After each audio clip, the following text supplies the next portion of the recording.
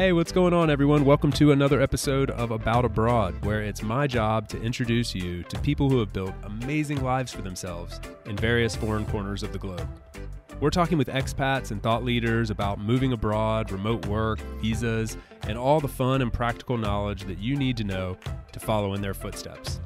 If you've ever dreamed of making a life for yourself overseas, maybe working remotely or embracing long-term travel, retiring or studying abroad, or even just taking a peek inside life beyond your borders, you've landed in the right place.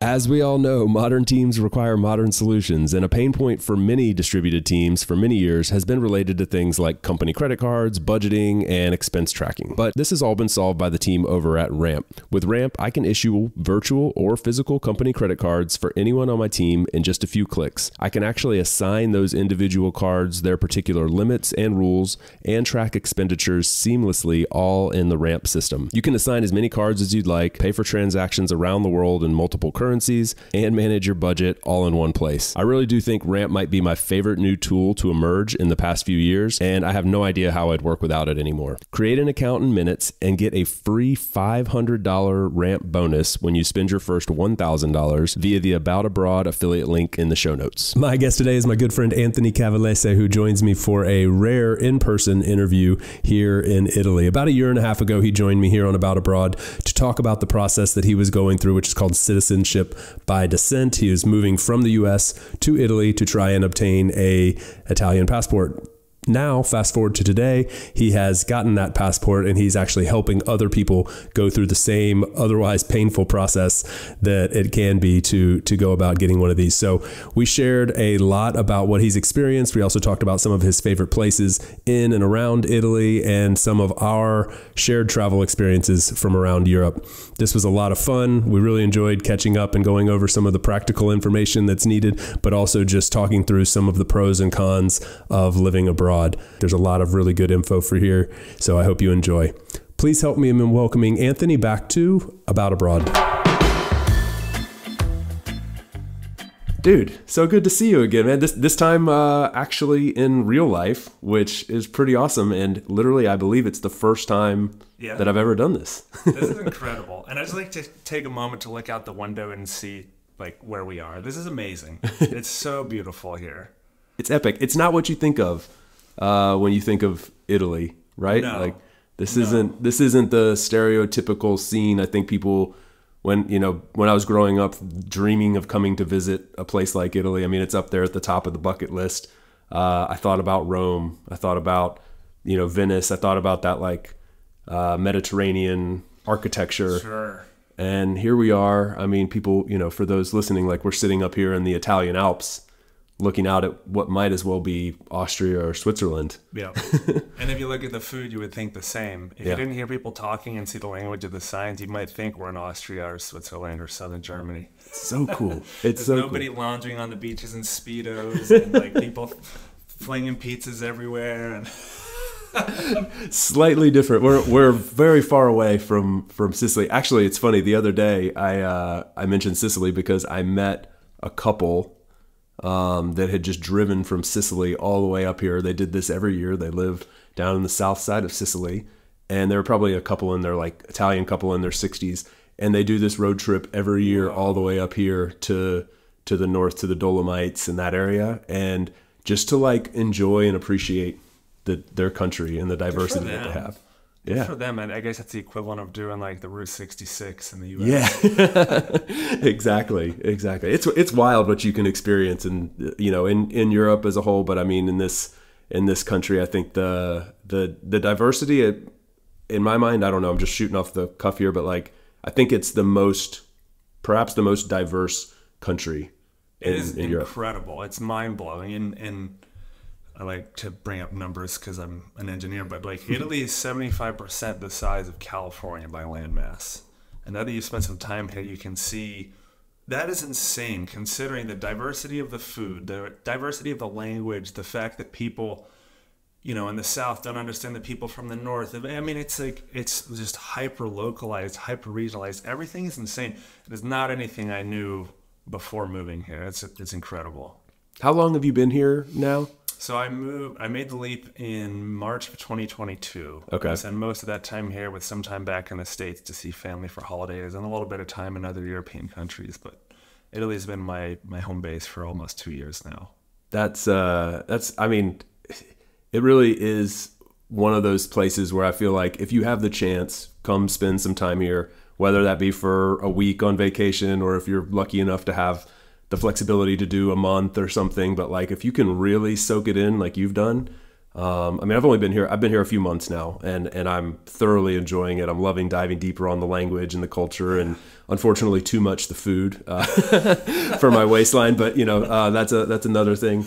But like, I could see how this could be a place where you could settle down and just live a very fulfilling life.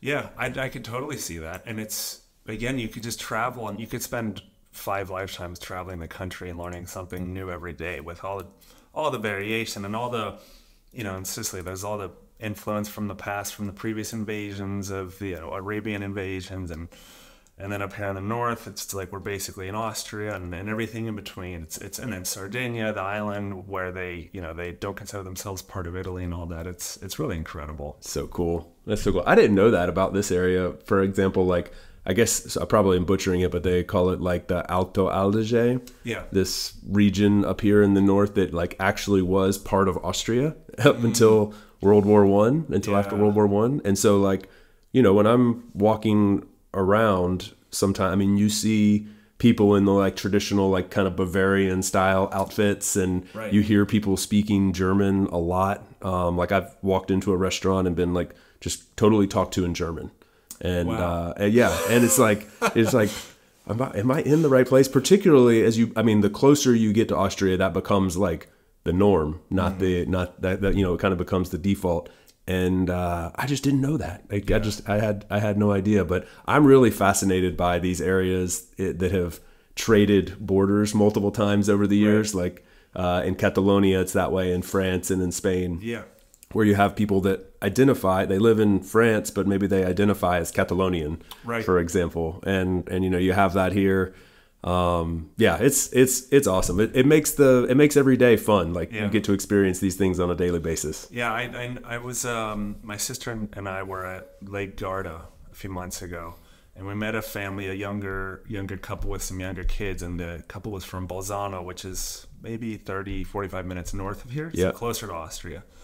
And the kids were, really chatty and stuff. And the kid said something to me, and I responded in Italian, but he didn't understand me. And I said, but he didn't understand me. And the parents said, oh, they don't know Italian. They're learning German in school, which was like mind blowing to me. Yeah. Because, and I didn't get into details, but I'm assuming maybe it's a cultural pride. Maybe they have some Austrian heritage.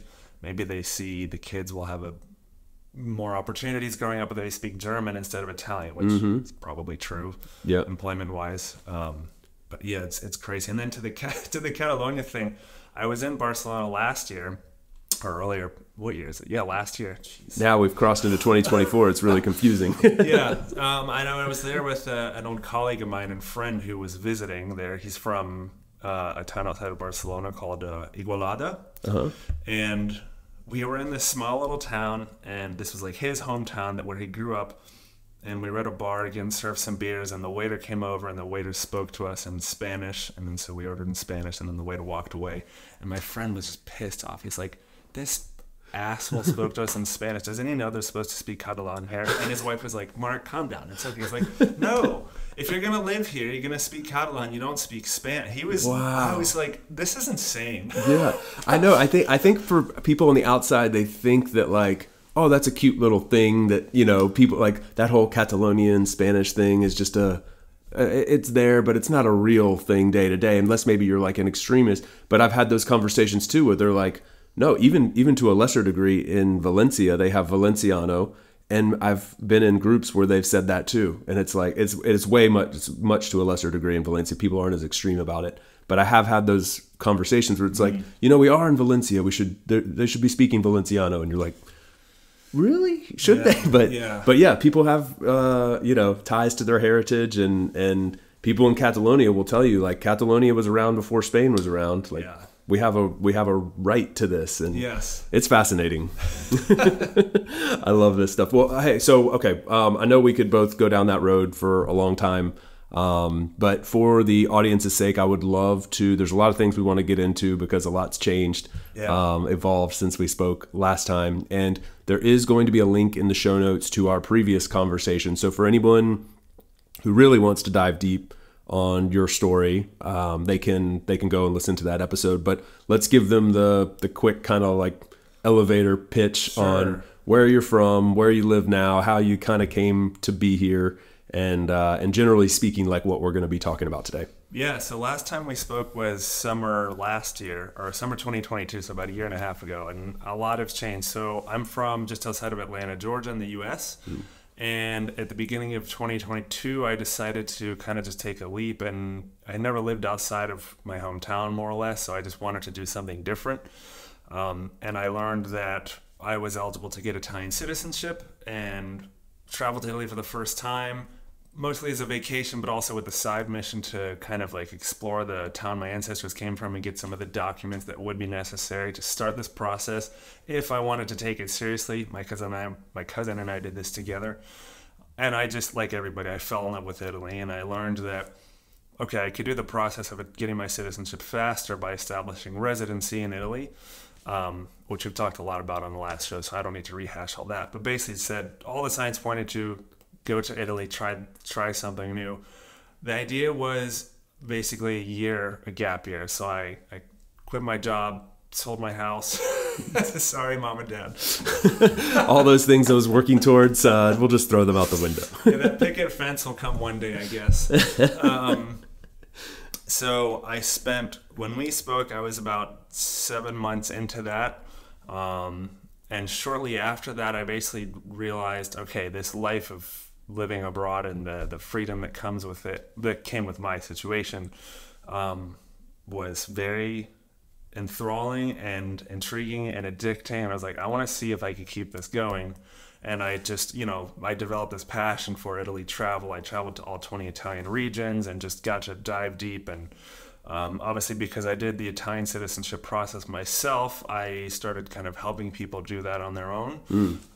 So now, fast forward to now, what I have are two businesses, one of which is Quasitaliano, which if you go to quasitaliano.com or italytravelhelp.com, which is much easier to type. I learned that branding matters a lot, and it's good to have an easy to access domain. They didn't teach you that in engineering school? They didn't teach us that in engineering. It's like, damn it. And that focuses on Italy travel. Basically, I write a bunch of articles about like culture in Italy and travel tips for Italy and specific recommendations for the cities. And I'm slowly building that catalog because I'm sitting on a lot of material, and it's a lot of work to publish all that. And then I do a lot of stuff on Instagram related to that.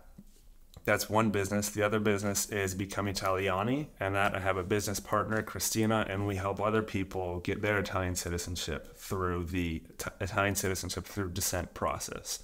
So most of our clients live in the U.S. We cater to American citizens because that's the side of the process that we know. So we basically help people with getting all the documents that they need to fulfill the requirements of the Italian government to get their citizenship through descent. And most of our clients are applying through consulates in the U.S., so not the route that I took, which is through Italy, although we do have a couple that are doing that, actually, right now as we speak. Okay.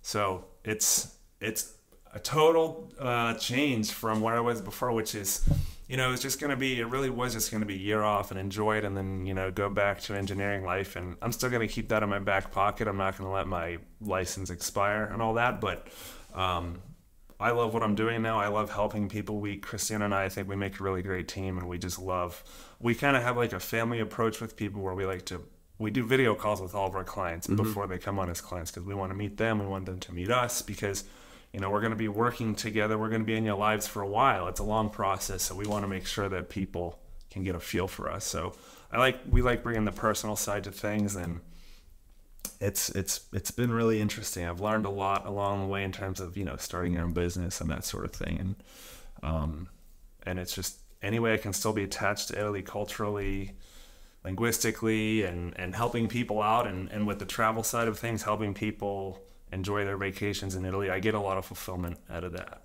I can relate to you on so many subjects there. I mean, I also do some like consulting, I guess I'd call it, in this space, not particularly for any one program or visa or something like that. But, when people reach out and they say, hey, I'm trying to essentially in some way or another do what you've done, move abroad, spend a year there, change my whole life up and just completely immigrate to another country, whatever it may be. And, I'm not sure where to start.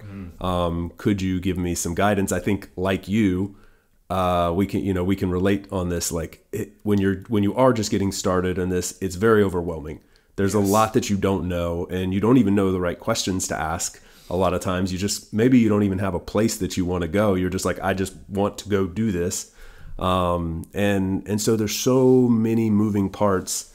And just to have someone to guide you through the process on any level is extremely helpful. I've found even just having conversations. I did that when I started moving abroad. I just started reaching out to people who were doing it, like, can I just pick your brain for a little bit? I'm happy to pay you for your time, whatever it may be. But, I just need to know even just the right questions to ask. And then I think when you get into any sort of a like very formal visa or certainly citizenship by descent. Am I saying it right? Is it citizenship by descent? Yeah.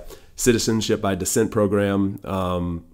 That's going to get bureaucratic and technical and heavy quickly. And if you don't have someone that's walked down that path, I think you're going to be slamming your head against a wall. Yes. Quite a bit. Yeah. And there are a lot of companies that help with this kind of thing. And basically the idea is, you look at the list of requirements for what's required for citizenship by descent, and it's daunting. It's overwhelming, especially if you've never seen it before, like an apostille. I don't even know what that word means, and it's like all this stuff. And a lot of people do the DIY route, but specifically a lot of people start the DIY route and they get burned out and they get overwhelmed and like, I'll get to this. And then the years pass and nothing changes. And I hate to see that because it's this opportunity that we are insanely lucky for those of us to have Italian ancestry to qualify for this. I mean, it's like an opportunity. If you have any interest at all in living abroad or have any interest in your kids living abroad one day or, the benefits that come with that, why not get the gears in motion and get it moving? And that's what we offer, and I think we do a really good job at. And just having somebody that can take the headache for you, that's the big thing. Keep it moving, because I remember when I did it, it's like I had to do something every day. Every single day. What thing am I going to mail out to move the process forward? So we like people to not have to worry about that. We just, we help them out. Is it correct to say then, I mean, you already answered this, but just to sort of clarify, like, so what you did was you quit your job, sold your house, moved your whole life to Italy, and spent a year working on this from Italy. Not everyone has to do that, correct? Correct. Not everybody has to do it. And in fact, I did it, and from when I arrived in Italy to when I was recognized as a citizen, it was about 4 months. And when I say I did a DIY, I should clarify. I did not do a DIY in Italy. I used a service provider to help me with that. And we talked more in detail about that before. Okay. So that timeline was helped a lot by having somebody on the ground here in Italy with me. But I started the process of getting all the documents myself in Italy, in the U.S., 6 or 7 months before. No, you do not have to do that. You can apply in a consulate in the United States. Or, for other people listening in other countries, you would apply in the Italian consulate in your country. And the process does take longer because consulate wait times are quite long, and that's a problem that they're working through. But in general, it's easier and it's cheaper, and that you don't have to uproot your life and move to Italy. But it just takes more time. Yeah. And the rules are a little bit different, and there's nuances and how the rules can be different. But I tell people, it's like, okay, if they're going to be like where I'm from, which is Atlanta, they would apply for the Miami consulate. To get an appointment in Miami, we like to tell people up front, Miami appointments are 3 years out. Whoa. Yes, which is kind of the middle in terms of a lot of the consulates. Like San Francisco is a little bit of a mess right now, and they're looking at 5+ years. And Houston and LA have got it down to like a few months somehow. Don't know how they figure that out. But anyway, I tell people, like, look, okay, so it's going to have the appointment in 3 years, and then you submit your paperwork. You're going to have to wait probably another 1.5 years for them to get back to you. So let's call it 4.5, maybe 5 years. It's a long time, but if you're 40, 5 years is going to pass no matter what. So would you rather be 45 and be an Italian citizen with a passport or not? There you go. Yeah. So, well, I guess when you put it like that, is there any kind of like once you've applied and you're like, you're in the process, like, is there any kind of like temporary status that you get? Or is it just like, no, you're waiting that full time? Unfortunately, you're just waiting. The only temporary status you get would be if you did apply in Italy, and while you're waiting, you get a special visa called a permesso di soggiorno in testa di cittadinanza, which says you're waiting for this process so you can legally be in the country more than 90 days. Okay. But that's specifically for people applying in Italy. And you don't actually get the visa. You get the paper that says you have an appointment to go get the visa in like 9 months. But just that paper is good enough. It's good enough. If the police ask you, it's like, I have an appointment. It's in 2028. But in terms of people applying in the U.S., no, you don't get a special permit to then. You couldn't move to Italy ahead of time. You have to wait until you've got that citizenship. I wonder if it would be worth it for someone who kind of wanted to get the ball rolling. Like, would it make sense to come to Italy and do like, set aside a month for yourself or whatever time frame you think would be necessary to like just get the ball rolling in Italy and get that paper, so then you could come spend more time here if you wanted to? You could do that. You would have to have all of your paperwork ready to submit. So we're talking basically a binder full of all the birth, marriage, and death certificates needed, everything translated to Italian certified, all the documentation proving that your Italian ancestor didn't, the naturalization for their citizenship to show that you qualify, that has to all be ready. So then in theory, yes, you could go to Italy and apply and get that special permesso, but the apply in Italy route is for people who live in Italy. So the comune, the town hall where you live, is not really going to like it if you show up and submit your stuff and get your permesso and then leave. Yeah, so got it. Okay, do you live here or do you not? Yeah. That makes sense. You're like, well, I want to. Will you let me? Right. That's why I'm here, dude. It's interesting. Yeah, I found that with a lot of the digital nomad visas. They're similar. Like it depends country to country, but they have this thing like that where you can, like in Greece, for example, you go and you show up and you want to apply for the digital nomad visa, but you only have 90 days technically on your visitor's visa, your tourist visa. Once you apply, just by applying for the digital nomad visa, you automatically get a 1-year residency permit.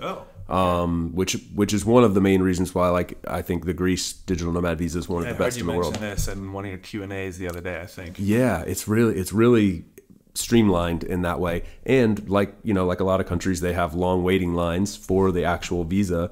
So, I mean, you do have in some cases, people are like, yeah, I'm waiting for, a year and a half for my visa, but I'm allowed to be here and travel around the Schengen while I'm waiting on it. So it's kind of the same thing. Yeah. But that's very cool. And we sort of jumped the gun because we know this program a little bit. But for anybody that hasn't heard our previous episode, or maybe hasn't even heard of Citizenship by Descent, can you give a quick overview of what this is? Sure. So Citizenship by Descent, it goes by the Latin term iure sanguini, which has 16 different pronunciations, and I didn't take Latin, so don't ask me.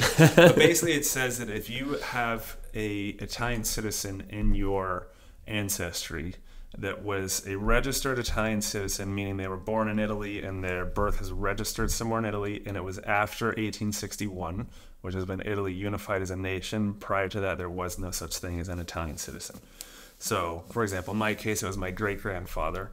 He was born in 1898, and I had the documents to prove that, and I also had the documents to prove that when he came over to the U.S., he did not naturalize as a U.S. citizen before my grandfather was born. Okay. So what it says, by law, the law states that citizenship is passed on through birth, specifically through the male. And we can get into why it says male and how that's changed a bit, and we did on the last episode. But basically, if you prove that you're connected to this ancestor by getting all those documents I mentioned before, the citizenship is passed on from one person to the next as long as they are still an Italian citizen when they have a kid. So if you naturalize as a U.S. citizen before the year 1992, if you naturalized outside of Italy, elsewhere, you gave up your Italian citizenship by default. If you then had a kid after that, that child would not inherit the citizenship, so the line is broken. Got it. Okay. All right. So that citizenship remaining intact is a key thing here. And so you have to go about proving exactly. Then the nuance is that if you qualify, then you are already an Italian citizen. What the process does is it gets it recognized. You see that word? You get it recognized. So okay. You were already an Italian citizen. You were already an Italian citizen. You just don't have the paperwork to prove it, and you're not legal yet. Got it. Okay. All right. Very cool. It's interesting. It's a weird law. And again, it's like, I try to tell people, we are so lucky to have this because not many countries have this kind of thing. I think Ireland has something similar. I'm not really up on that. I think France does too, but they go up to a certain generation. And that's the other thing people ask, is there a generational limit? There is no limit. It just has to be after 1861. So great is probably out. Yeah. Hungary has one, I learned recently. Hungary has a program. Yeah. And I think they want to talk about it more. Like they're eager to get more info out there because people don't know. I mean, I didn't know. Yeah, there's not as much Hungarian descent in the U.S. Yeah, I think. Yeah, at least not. Italian Americans are very proud of their Italian heritage, so they can't help to mention it. You know, it's like they do CrossFit. They just talk about it all the time. Yeah, exactly. I mean, I think it's funny because I believe I recall from our first interview, like you joked about that a little bit, how it was like in your family, like people would say stuff like about being Italian, but it's like, I haven't even been like. Yeah, it's you've learned. I could go on a whole other rabbit hole about this, but I've learned a lot, like about living in Italy now and growing up. How many times I just carelessly said, "Oh, I'm Italian. We're Italian," but I'd never been to Italy. Didn't speak Italian. Grew up in the southeast of the U.S., so pretty far removed from the Italian-American zone that my family went to in New England. Yeah. So I even had less of a right to say it was Italian. Like, I was about as Italian as a DiGiorno pizza, like, at best. I've heard people do this with all kinds of nationalities, though, right? They're like, it's because I'm Irish. I'm like, what about you's Irish? Like, Exactly. Well, my great-great-great-grandfather came over and lived in Boston, but I live in Mississippi. And, I love Dropkick Murphys. Yeah, exactly. But there is a big sense of pride in Italian Americans, which I think is a nice thing because you don't see it that much in other subcultures in the U.S. Yep. While it's easy to poke fun at them for everything that they kind of make themselves into caricatures of Italian and they don't really realize it, but like it's coming from a good place. So if you spend enough time on Instagram, it's just or watch Jersey Shore. Jersey Shore. It's like you look in the comments and it's like, Italians and Italians Americans just having it out like, you're not really Italian. Yes, we are. The best Italians left Italy and all this stuff. It's like, guys, let's just, have a pizza, New York style or Napolitano, it's fine. It's all coming from a good place. I love it. I do love it though, because there is something really strong about that. This, there's hundreds of countries in the world and nationalities and people who have, come from different places, and there's probably a dozen of them that like we think of when we think of these like subcultures that have these really, really strong ties where people say that, like my family, I'm not Italian, but I have some Swedish in me. My dad's grandparents came over from Sweden. I don't think ever once in our lives we've been like, oh, that's because we're Swedish, or like, oh, we're having our traditional Swedish meal tonight. Like that just hasn't popped up, and it's totally a normal, expected thing. When it comes to a country like Italy, for example. And there's lots of reasons for that, historically and culturally and whatever. But because of all those reasons, we have what we have here, and it's one of those places.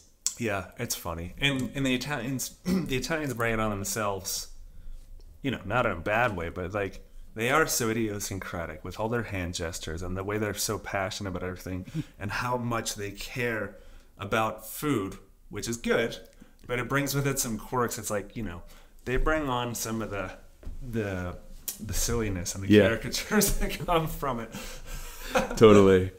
I've really enjoyed that. That's been a fun part of my experience here. I'd spent a lot of time in Italy prior to this several month stint that I'm doing right now, but always on quick-ish vacations. A week or maybe 2 weeks or something. Like it was never like I'm settling in here and gonna kind of get to know the people and try to learn the language. And it's just been one of the more enjoyable places that I've been to, for those reasons. Like, I mean, the people are very warm and friendly, and I obviously, you love the cuisine and the history, getting to know some of these off the beaten path locations that are not your stereotypical Italian destinations. Sure. That aren't overrun with tourism. That is a thing that's kind of pained me in the past in different parts of Italy, where it's like, dude, this is beautiful, but I mean, it is just like Disney World, so getting away from that and just being in like kind of a normal place and learning the language some and stuff, it's been extremely enjoyable. And like I can see like La Dolce Vita as a real thing. It's definitely a real thing. They are experts at just hanging. Yeah. They hang so hard. Yeah. They hang hard, man. They, something, or this is a random stupid little thing, like doesn't have any, any importance for the purposes of our conversation here. But a really funny thing that I've noticed, because I started looking for like midterm housing rentals, like something alongside or something other than like a short-term Airbnb.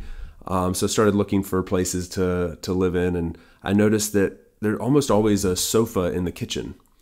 And this was such a weird, like when I first started looking at this, I was like, this is so stupid. Like, why would I want a sofa in my kitchen? Like, we want like a living room to hang out in.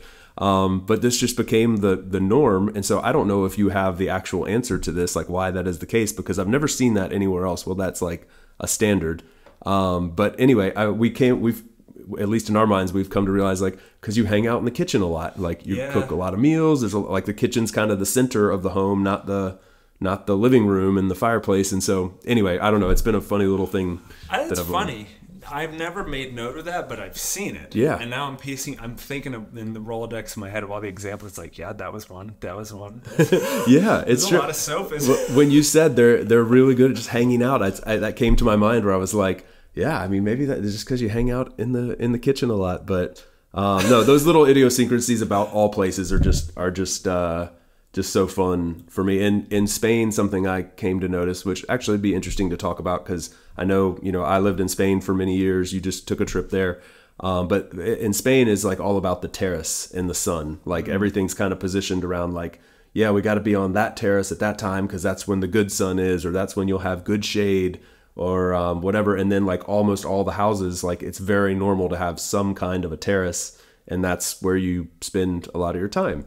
And when I first arrived to Spain, I remember thinking like, you guys talk about your terraces a lot. Like this is for and we're like, okay, yeah, we got a balcony, whatever. But like it's such a center point of conversation.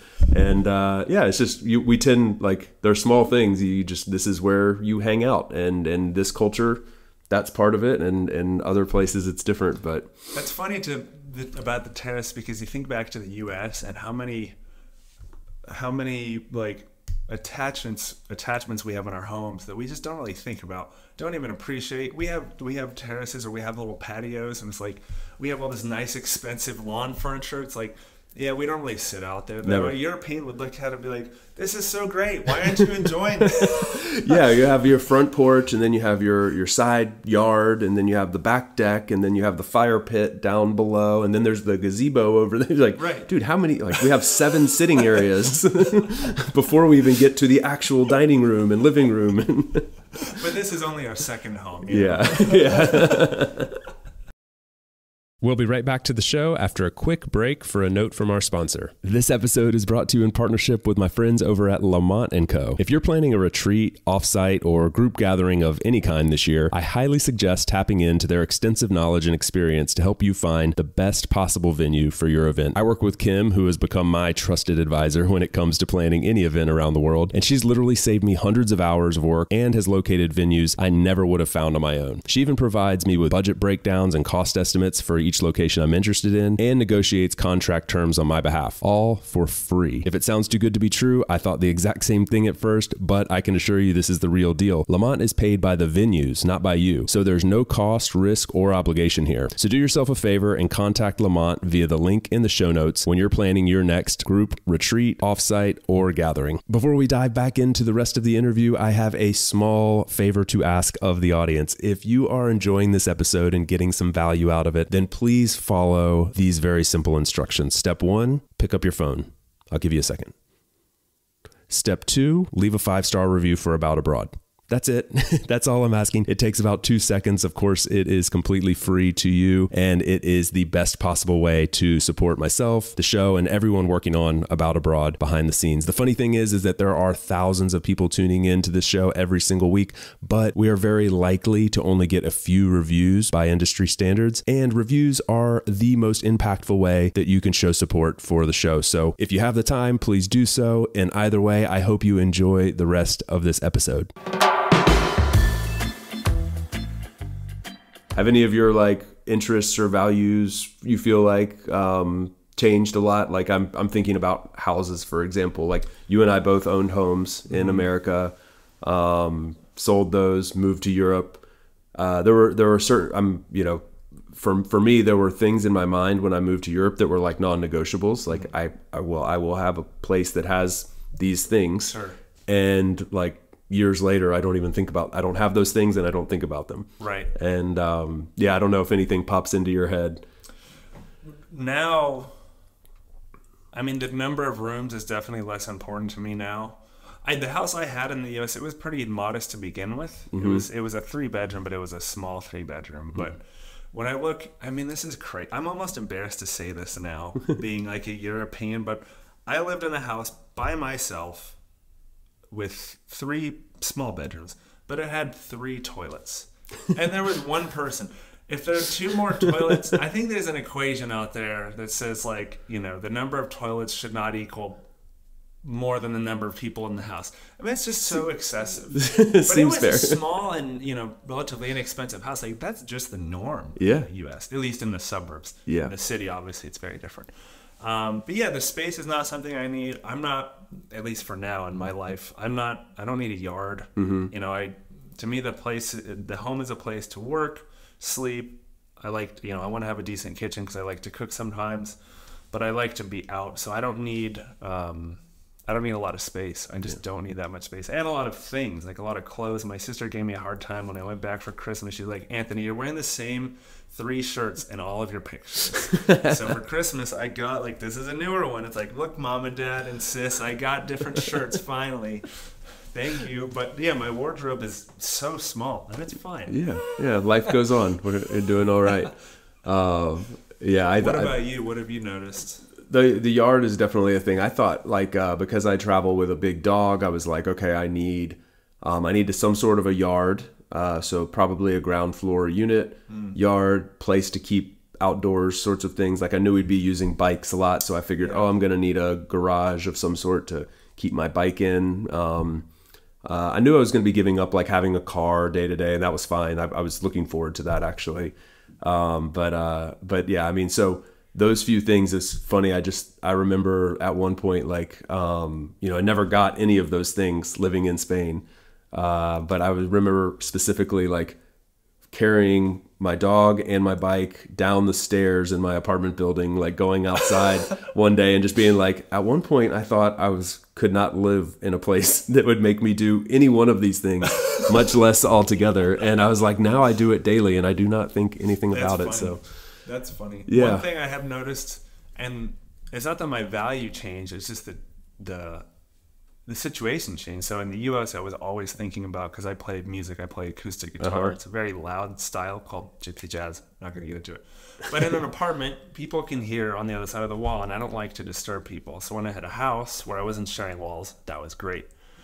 Here, I say here, in Italy, in places with older construction, you're sharing walls, but the walls are like, 9 feet thick. Not really. Yeah. They're like 2 feet thick. They're just solid stone. Like you can't hear anything on the other side, so I don't have to worry about that. So that's okay. nice. That's cool. Yeah, yeah. I like that. I saw some on you mentioned your Instagram earlier, and people will put that in the show notes too. People should definitely follow along for just to enjoy the fun videos you put out there, but also like the very practical info about for anybody that wants to travel to or move to Italy. But I saw some images where I think you were playing some gypsy jazz down in in the streets in Spain, right? In Spain, that was awesome. I met this guy from the UK who was playing that style music out, and you don't really see that music out much because it's kind of niche. And I saw him. I was like, dude, I have my guitar here. I'll be here for 2 weeks. Let's get together. So we got together and just played out at some cafes, and it was great. It's like I have to like pinch myself that this kind of thing was possible and that now I'd be doing this. It's just incredible. I mean, the things that happen when you travel. I heard the story of your wife side hustling now as a traffic director in Albania. Yeah, that was not a very well paid gig, but but we made it out alive, so I guess that counts for something. I'm sure that was like what are we doing? It was. Yeah. It was. I mean, we were so lost, GPS just not helping, map not useful, driving down a quote unquote road that was like a dirt road but like a highway, supposedly. And I'm not saying this is like all of Albania, this is just what we experienced in this moment. And then we get to like the end of the road where it merges into a exit ramp, like in the middle of the exit ramp, but the exit ramp is like a straight up 90-degree turn or 45-degree turn. So we have to make like a U-turn basically onto the exit ramp off of a dirt road as traffic's like flying by, which is like, what do we do? So not quite as cool as the gypsy jazz in southern Spain, but these things do happen. They make for funny stories. Did you enjoy your trip to Spain? Like how like a lot of your experience here in Europe, you've traveled around a lot of Europe, I know now, but obviously the focal point's been Italy, and I think Italians say this, but I know Spanish say it all, like the Italians are our cousins, like where there's so many similarities, but there's also distinct differences, obviously the language and food and, history and things like that, but there's a lot of similarities, some differences. Like how do you reflect on your time traveling through Spain? It was really amazing. I love Spain now. So I went to Barcelona, Valencia, and Malaga. Mm-hmm. Those are where I stayed. And then I did, a day trip from Barcelona to that small town I was mentioning where my friend is and his family is from, and I got to meet his parents and their parents, and they had this like such a picturesque villa out in the countryside with this. I mean, their parents, I think, are in their early 90s, and they have this huge garden that they take care of. Wow. and a pool, and it's just insane. And they were just so sweet, and they just spoke Catalan, and I was able to speak Italian, and they could understand me, which was cool because there's a lot of similarity there. So that was really cool. That was a very authentic experience that I was fortunate to have. It was interesting being in the smaller town in Spain, and I asked, like, is there a local... There's one difference I noticed between Italy and Spain. So is there like a local regional food from this town? Because in Italy, most towns with more than 10,000 people have a thing. Yeah. And I didn't see that in Spain. I didn't see where like that a local thing. So that made me notice more like Italy is kind of different in that way, where it is hyper regionalized. I noticed something. I had such an interesting experience just the other day. We went to one of the like little Christmas market things here in a little town, 45 minutes from where we are now. And so we're just, in this little village at their little local Christmas market, and they offered like a cheese board, so we were like, oh, we'll take the cheese board. And they were, you have to like pick your cheeses, but we didn't understand the menu completely. So we were trying to ask like, do you have something like this or like this? And my wife was trying to say like, do you have like a soft cheese, but she used the word creamy. So you might think of like brie, for example, or something like that. It's not what she meant, but it's what was interpreted. Anyway, the girl went on to explain to us that that was impossible to have such a cheese because we're in the mountains and they don't make that kind of cheese in the mountains. And so they only had, she went on to explain, like they only had like these 10 cheese options, they were all from right here in this little tiny region. And she didn't think that was strange. It was interesting for us because we were like, could you imagine just, being in Atlanta and, someone saying like, oh yeah, sorry, we don't make that kind of cheese in Georgia. So, you can't get that here. And it's just like, there's imports there, you can venture outside the area, but we loved it. We thought this is awesome. We're going to get like 3 or 4 cheeses just specifically from this little town. And yeah, that struck us as very interesting. Like the flip side of your experience, I didn't really experience that much in Spain either, but it's been a very prevalent thing here in Italy. Yeah. Even as if you look at a bottle of water that you buy in Italy, what it says where it was packaged, it has the province in parentheses. It's usually within like an hour drive from where you are. Wow. Even like the commercialized water bottle is local. Yeah. It's a very big deal. The local product, like where it comes from, is elaborated on the menu. Yeah. I think that's something I'm definitely appreciating. The quality, the way people put like an emphasis on quality and the locality of things here is very impressive. Yeah, and it's the same thing. The food and the language are the same in that way. There is the local, like here where we are in the Alps, it's Italian, but it's got this kind of like Austrian flair to it, and it's so interesting. How have you been? You've spent some time here. How have you been doing with the language here?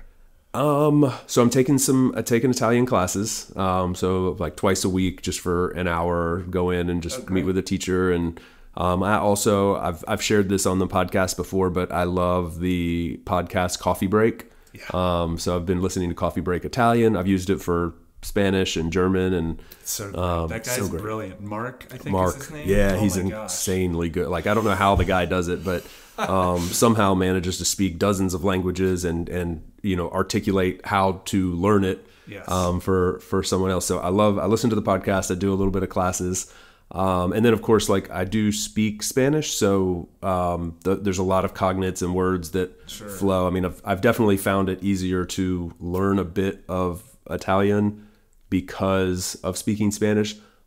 However, I thought it would be easier. Like I thought it would come like so much more natural, and I'm finding like I'm also just not good at languages. Like this isn't like a strength of mine. I enjoy learning them because it's fun to be able to communicate, but it's definitely not one of those things that I just naturally get. Right. So anyway, thought it'd be a little bit easier than it has been. But I'm able to get by. Like for anybody that, for anybody that has a fear of traveling in Italy because of the language barrier, I think you can go to a lot of places where it's a lot harder. Like, I think people are generally warm, welcoming, easy, even if they don't speak English, which often someone does speak a bit of English. Then, and I would say more so than in Spain. That's been my experience. Like you get more English here than in Spain. So yeah, it's like language hasn't been a problem. Yeah. And it's such a fun ride to learn a language and be somewhere. I mean, I've learned too, traveling now, is I get such a rush out of when you are actively learning a language to go to a town where you're the only person that speaks English in my case, and just making your way and just trying to talk to locals, and you go to a bar where people are a little warmed up and you just start talking to somebody, and it's so much fun. I didn't realize the unlock that it would have in my life. I wish I had started when I was younger. I'm not really a language person either. Yep. I feel like I am now. Not that I have a gift for it. I just really love it. But it's just to immerse yourself that way. Even if I'm not perfect at Italian. Yeah. I'm not native, and they can tell right away because the pronunciation in Italian is so precise. Yeah. That they can tell. They know, but they appreciate it. And especially if you're in a smaller town, they appreciate, like, what is this American doing here? Why are you in this town? Yeah. They're like, our town is a dump. They don't say that. Yeah. Like, why would you come here and not somewhere else? And then if you speak Italian, they just love it. And then they want to hear your story. Like, what are you doing? It sounds really egotistical now that I spill it all. That's so interesting, and all the locals should know it. Don't you guys want to talk to me and know my story? Wait a minute, come back. Something you just said though is really, really interesting to me. You said, I'm sure people have actually said on some level what you just said that they said, which is like, why are you here? I get that so much. You know, I think especially when you get out of the Venice and the Florence and the Romes of the country, like you get into some of these just more normal places where people are living. I've heard that so many, like, why are you here? Like, what is your, like, why Italy? And then they kind of like poo-poo Italy a little bit, like, oh yeah, well, no, I say like, yeah, I've been living in Spain. I'm here for some time. Oh, I'd go back to Spain. And you're like, it's really great here. Like, do you know what the source of that is, or have you? I had one person tell me like Italians just love to complain about their country, so they do. And I've had more in-depth conversations with people, kind of like Italians, kind of like sharing their frustrations about Italy, and then there's some political stuff there. There's some economic stuff, but you know, just as a place to come spend some time, I'm like, I don't know, man, it's pretty sweet. Like, it's. Yeah, I do know well, I think I know the source of that, and I get that all the time. Is why are you here? And in fact, the maybe I mentioned this the last time I was on, but when I arrived in Italy, when I moved here, and I had my guitar, my big suitcase, and my backpack, I got off at the train station in this little town, and first thing the police pulled up, and they asked for my documents, because that's common here. They ask, like, they want to see your tourist documents while you're here. Yep. And so I showed them my passport, and they said, well, why are you here? And I said, I'm here, I'm moving here. First, they thought I was coming to work, because they're like, well, you have a guitar, like, are you coming to work here? Do you have a right to work here, etc.? And I said, well, I'm moving here to live here. I'm applying for my Italian citizenship. And like a switch just flipped, because they were like, oh, why don't you give us your U.S. citizenship and we'll give you our Italian citizenship? I have an idea. Fair trade. So that's very common. It's like just yesterday I was on the market here and I met these two girls from here. One was now living in Portugal and one is living in Spain for work, because the economic opportunities in Italy are really poor. It's for like people our age. I mean, just people in general. It's very hard to find work. So people are moving away, which is why there's all these, tax incentives for people to come. The state of affairs with the economy here is not good, so I don't really blame them. But yes, also, sorry, Italians do like to complain a lot. Yeah. So I think part of it is that, but it's rightfully so. So that also has humbled me a bit. Mm-hmm. It's easy to show up to Italy as a foreigner and say, life here is great. Everything here is so cheap. It's like, well, it's cheap for us. Right. Yeah. It's normal for them. You have to be careful with that. Yeah. You do have to be careful with that. And I try not to lean too much into that, especially on social media. You see lots of like, come to Italy where everything is this. Like, why isn't the U.S. this way? It's like, well, because people in the U.S. make more money. Yeah. If they started selling coffee for $1 in the U.S., the stores would go out of business. It's not that. It's so much more complicated. And then with the citizenship as well, I'm here. I'm able to be here because I'm a citizen, and that was one of my reasons for being here. So that naturally comes up. But you meet a lot of immigrants in Italy who were brought here like as kids, like from Albania especially. There's a lot of Albanians here and Africans as well, but Albanians especially, to the untrained eye, or the untrained ear, you would show up and think like, this person's Italian. Yeah. And you hear their story and like, oh no, I was brought here when I was a kid. I'm Albanian. And they're not citizens. Yep. Because they weren't born, luckily, with, like you are, with Italian ancestry. And like, these people speak fluent Italian. You look at them. They've lived here for 40 years. They are effectively Italians. Like, they're more Italian than any Italian American that I've ever met. But they're not lucky enough to have the ancestry. So I do try to be careful with that, which is like a balance, because like I have a business trying to get people to get their passports. So I post pictures of me with my 2 passports. Yep. But I also don't like try to wave it in the face of these people, which I guess I am with Instagram. But it's a balance, because you do want to appreciate that. 100%. Yeah, it's a fine line. I mean, I guess I mentioned this sometimes on this show, because I guess there's always like a slight level of guilt associated with the privilege. You just can't help but feel it a little bit, where you're like, yeah, it's great to talk about these, you playing gypsy jazz in the south of Spain and us living the dolce vita here here in Italy right now. But you recognize that not everyone has those opportunities, not just the people that are living here and don't have the same economic opportunities, but people around the world who perhaps don't have access to any work or remote work, or just like their home life situation doesn't give them the chance to do this. So that's always like prevalent in my mind, and I'm always a bit unsure how to balance sharing that, hey, this is possible and you could have such a life, but also recognizing, unfortunately, it's not going to be for everyone, and there are going to be those that have the opportunity and those that don't. Mm-hmm. And so finding that balance is tricky, and admittedly like something on my mind, whenever we have these conversations. Right. And you've been to more countries than I have, and like, for example, I always go back to Albania. I think the median income in Albania is like 13% what it is in the U.S. Wow. And you've been to Albania. Did you feel, when you're traveling around and going to places, did you feel that disparity? Yeah, I mean, there and in a lot of countries, I have definitely felt like it would be easy without the self-realization, the part of the conversation we're having right now, without that being there on your mind, it would be easy to fall into the trap of, without even attempting to, flaunting that. Yeah.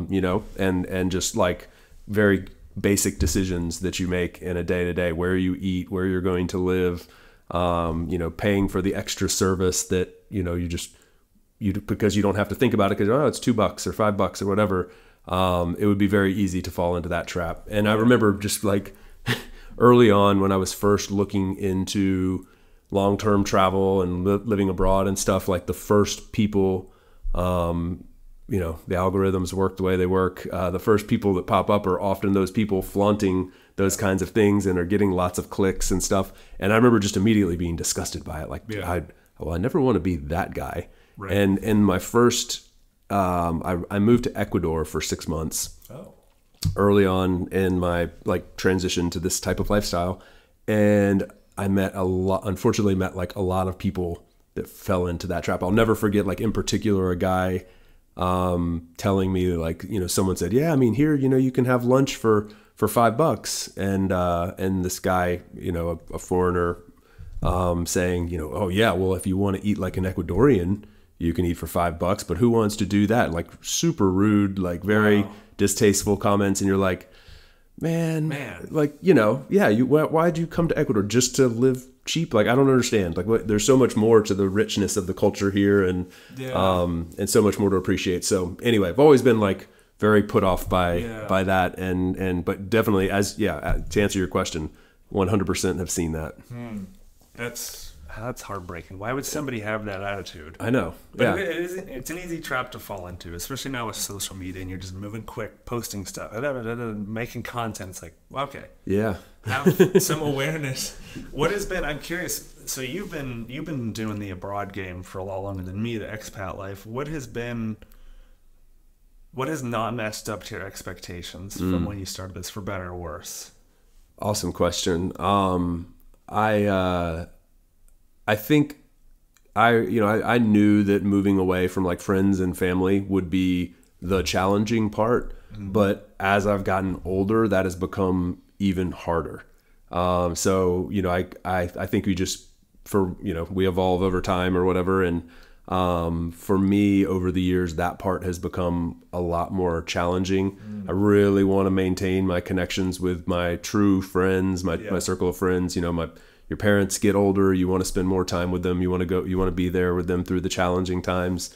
Your best friends have kids and you're not there for their graduations or their birthdays or whatever. And that stuff, I think when I was first setting off on this adventure, it was just about the adventure and the fun, and all the little experiences day to day were awesome enough to make me be like, yeah, well, I'll circle back to all those things that are important to me, but they're just not the priority now. And over time that's shifted, and being away from those things has become harder. So I think that's what really hasn't like matched my expectation, that I thought maybe I would get over that. And it's been the inverse in a way. Interesting.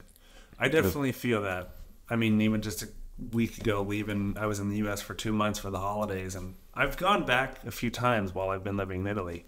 And leaving was like, I love the U.S., but I can't wait to get back. This time, I don't know what changed, but it was hard to leave. Yeah. It's like, man, my family, and I kind of like broke down the day. If they're listening, they're going to be like, why are you bringing this up, Anthony?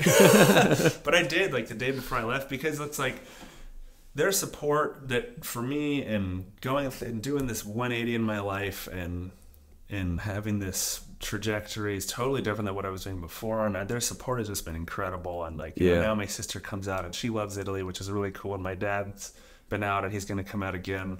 So it's been really great. But yeah, I've learned that you can't replace home connections, home, like deep roots. It's like when I set off, it was like the adventure. You're just high on the adventure. You ignore everything. It's like, I can't wait to tell everybody all this. This is all I'm thinking about. And then the first time I went back to the U.S., we went to this local, you know, regular Mexican restaurant near my parents' house. And it was like not any flashy place. There's like basic Mexican food, but like we're there. And just by chance, we just run into all these family neighbors. Yeah. Like, oh, Anthony, so good to see you. And it was just like, wow. Like, these are my people. This is home. And you see that traveling around Italy. I now have more of an appreciation for when I go to smaller towns and see locals together and they're really bonding. And I feel like, you know, why don't they let me in? Why can't I be more part of this? I mean, part of it's language, which we could get to if we have time, but it's like these people grew up together and this is their thing and they're going to be friendly and warm, but you know, you have this elsewhere. So I have more of appreciation for that now. Yeah, that's well put. I could say ditto to that, because had that same reflection upon leaving home recently, and also realizing that when I see that here, and recognizing like it's tough to have one without the other. Like you have those close roots and circles back home, and like that also has to exist here for abroad for the locals here. And I think the other thing that has not like matched expectations is I didn't realize how like almost perpetual the need to consistently be doing like bureaucratic stuff is going to be. Visa paperwork and like that stuff's just like you know, not just visas, but you know, you get into like doing visa stuff, taxes in multiple countries, figuring out, you know, I wanted to figure out, hey, we were looking at buying a house in Spain. Okay, now I got to go through like the mortgage process in Spanish and in a foreign country. And, you know, if you're looking at what if you move from this country to that, okay, what is the stuff you have to go through? We've evaluated, you know, moving to different countries. A lot of that stuff you have to start, you know, 6 months, a year before it gets go. So it's like, as soon as you finish one process, you're kind of starting another. Now, admittedly, that has been by my own doing a lot. It's chasing adventure or chasing change, or, you know, we did ask for all of this. Yeah. So like, I'm not really complaining. I just didn't know. I thought kind of like, I had a friend say to me, they're like, I thought when I graduated from college that like, I would never have to like take another test again. Like I could kind of stop learning, you know, I did the learning and now I got my job and now I make my money and that's how it works. And I thought, that's kind of how I thought it was with the moving abroad thing. Like, okay, I'll get my visa and then I'm there, right? And then I can just like chill out and enjoy it. But that stuff is sort of perpetual, and comes with being a foreigner. It's also given me a ton of empathy for people, you know, like you and I grew up in the U.S. We have a lot of people from third countries that have come to live there in the U.S. and they have to battle this stuff in English and you know, not speaking the language often and fighting a much steeper uphill battle than you or I have. So yeah, those are two things that really jump out at me. Did you find that with spending so much time in Spain and now some more in Italy, with the language, have you guys been able to connect well? Because I guess what I'm saying is, yes, I speak Italian. I learned a little bit before I had a head start. So I can talk to strangers. I have friends with him. I only speak Italian. But I have found that it's like, I can't have conversations at this depth that we're having right now. Yeah. And that I miss a lot. Whenever I have it, I'm like, oh, wow, this is great. And you do miss out on that. And it kind of, have you experienced the same thing? Because you spent more time in Spain than I have in Italy, so you may be past that. Yeah, it's funny you mentioned I have friends that I only speak in Italian with. Like, that's how, when people ask, like, what's your level of Spanish? I'm like, I don't know what it is technically, but like I have Spanish friends that don't speak English and we have like real in-depth conversations, but 100% they have a cap on them. Like I can't, the big thing I think is like humor and like sarcasm and jokes and things like that. Like you just don't have the right way to express it, so you're missing a big part of your personality. Yes. And I am obviously very funny. Clearly. So I've been people can't tell, but I've been on the floor this whole time. Yeah, just laughing. So much.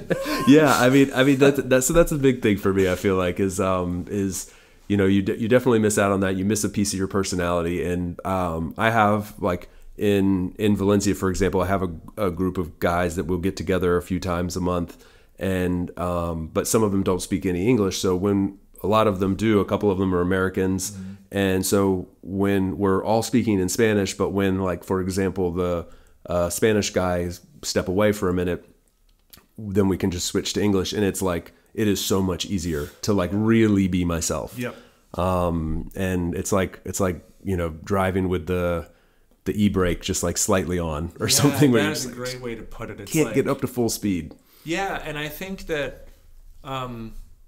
they say like laughter is the best medicine. Mm-hmm. If you go long enough without getting the full experience of that with other people, I wonder what that could do to somebody. Yeah, it changes you. It's just not, laughter is so much a part of our dialogue, and to not totally be able to have that with somebody, it's tough. But man, I still get, it's still a high when I can talk to Italian people, or just like sit at a table with Italians and just listen to them, because it's so, it's like a song, and it's like, wow, they speak so much differently here than where I live in central Italy. And it's like, it's a never ending, every time. Honestly, I think that's one of my biggest appeals of Italy. It's like when I'm back and I hear that, I'm like, yeah, this is great. Totally. I don't speak Italian, and I feel that about Italian. You don't need to. Just seeing the way that they're interacting together and the way the language flows, and being able to pick up on some words and maybe piece together what they're saying. But I'm like, man, I love the flow of life and that they've got here. So you picked a good place to live, man. I think I know we could probably go on for hours about all this, but we covered good stuff about citizenship by descent. I think we also talked about some of the highs and lows of life abroad, which is good to shed some light on the lows, the what not to do or what to be aware of, at least. And just good to catch up with you and hear. I'm so glad that things worked out, and that obviously we could meet up and hang out here in person together today, but also that you set off on this journey and it took you in the right path, and now you're helping others follow in your footsteps, which is just super cool. Yeah. So makes me really happy to see where it's led you to. I appreciate that. Yeah, that really means a lot coming from you, because you took the leap a while ago. And if there's one thing I could say to people is like, I still haven't figured all this out. I'm still, it's always a journey. But like in terms of just taking a leap, I made a reel a few months ago where it's like about like taking a leap on Instagram, and whether that's like moving abroad or like starting a relationship, ending a relationship, getting a new job or something, like I love seeing people like do something kind of risky. And now after I've done this, I feel like I have more of a tolerance for risk. And it's like, there's always that thing you wanted for years that's bubbling up in your head. I love to see people just do it. Yeah. It's like, somebody that if they're in a job that they've been at for 5-10 years and they're just comfortable, and they have the money to quit. And if they quit, they would have time to jump into something else, but they just don't. It's like, come on, do it. You need that push. Just do the push. Just like take the leap, because it's like, what's the worst that could happen? If you come from any level of privilege, just do it. Yep. Start that company, whatever it is, like go for it. 100%. Yeah, I've met very few people on this whole journey that took that leap and regretted taking the leap. Like, even the ones where it went kind of badly, like, this figured out this wasn't for me, whatever the case may be, lost some money, whatever. Pretty much within a very short period of time, they're like back on their feet, back in the same position as they were in when they left. Yeah. And if you're smart about it and, plan a little bit ahead, I think like if you have that itch, you owe it to yourself to scratch it. That's the way that I tend to think about it. So, yeah, man, we are aligned on that, and really, really enjoyed this. It's good catching up with you. This was great. This was great. I appreciate it. If anybody has questions about the citizenship stuff or wants help planning their Italy trip, I do one-on-one video consultations for people who want like direct help on like where to go and stuff. So feel free to reach out. Do you have do you have a place in mind in Italy that's like up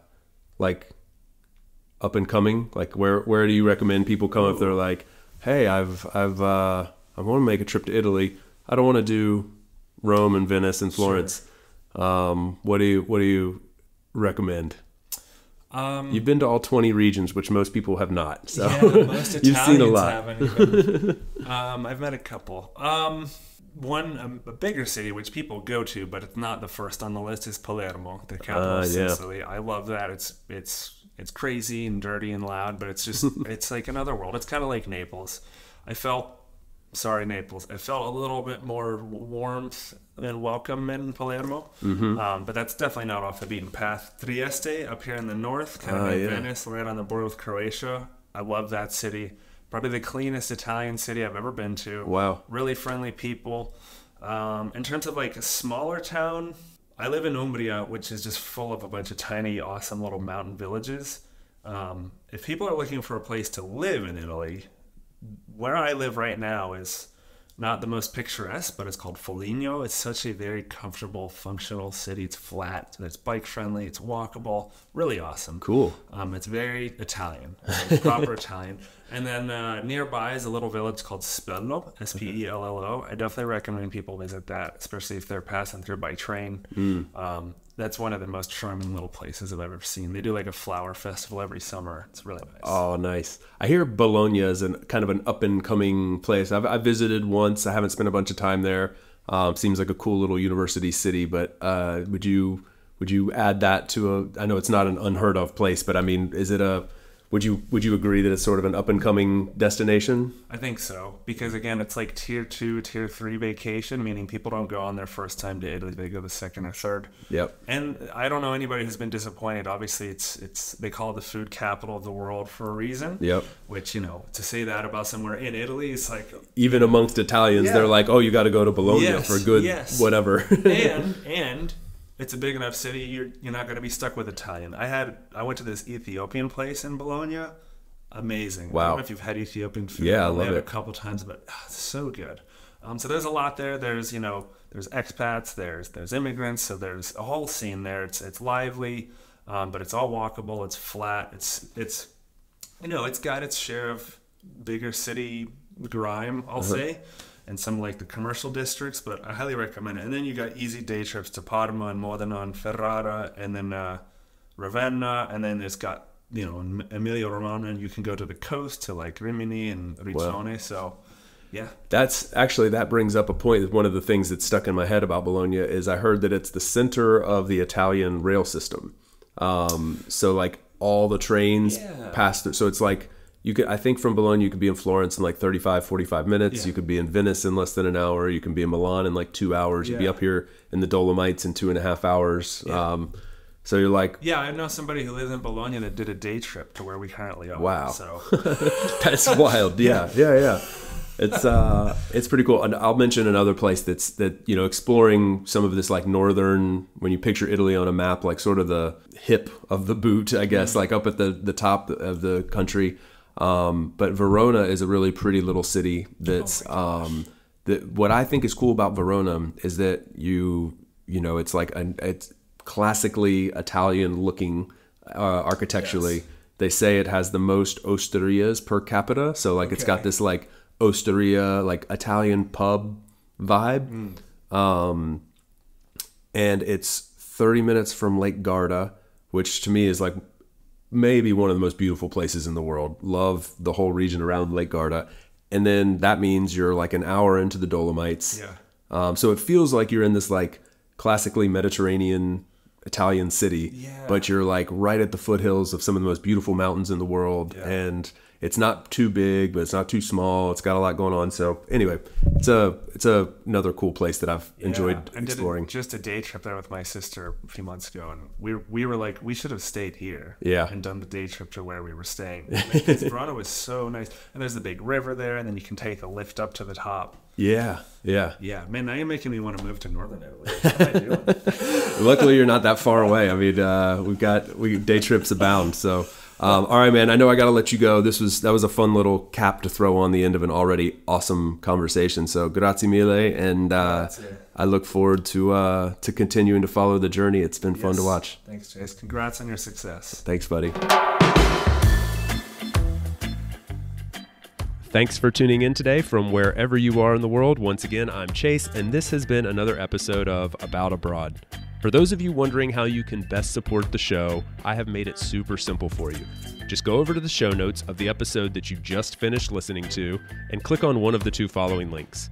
aboutabroad.com/newsletter to get our monthly newsletter, no spam, guaranteed, or ratethispodcast.com/aboutabroad, where you can quickly and easily leave a review for the show. It's not just important to me, it also helps more wanderers just like you find us. Finally, don't forget to subscribe on your podcast platform of choice, and we will see you again next week. Thanks again. Hasta luego, amigos.